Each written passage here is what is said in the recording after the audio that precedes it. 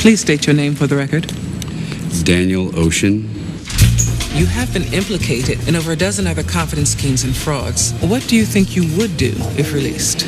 I don't know. How much do you guys make a year?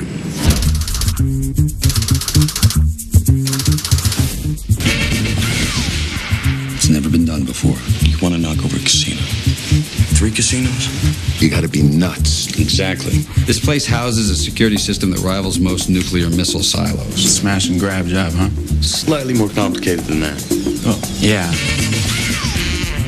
You'd need at least a dozen guys doing a combination of cons. 10 ought to do it, don't you think? You think we need one more? You think we need one more? All right, we'll get one more. We're just supposed to walk out of there with $150 million in cash without getting stopped? Yeah. It'll be nice working with proper villains again. 2, 1. Well, did you check the batteries?